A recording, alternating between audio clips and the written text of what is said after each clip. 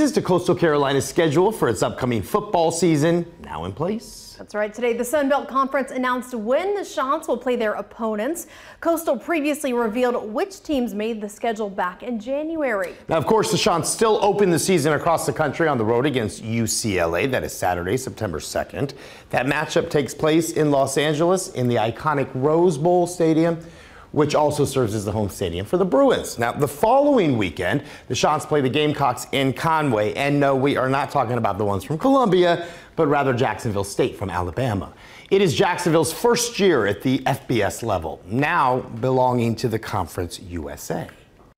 And Coastal gets to play its next two games in the friendly setting of Brooks Stadium. First, taking on Duquesne that Saturday, September 16th. The team then hosts its first Sun Belt opponent, talking about the Panthers from Georgia State. That's with a short week of preparation. That game set for Thursday, September 21st.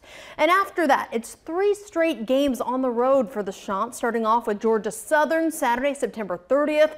Coastal gets a 9-day break before heading up to the mountains in Boone, North Carolina to face their bitter rivals, Appalachian State, in a Tuesday night showdown. Both the Georgia State and App State games will be shown on national TV on one of the ESPN channels. And then CCU finishes off the stretch of road games against Arkansas State Saturday, October 21st. Coastal makes a quick return to the surf turf, hosting Marshall Saturday, October 28th. That's before going back on the road to face Old Dominion Saturday, November 4th. The Chants take on cross-conference opponent Texas State. That's on Veterans Day, Saturday, November 11th.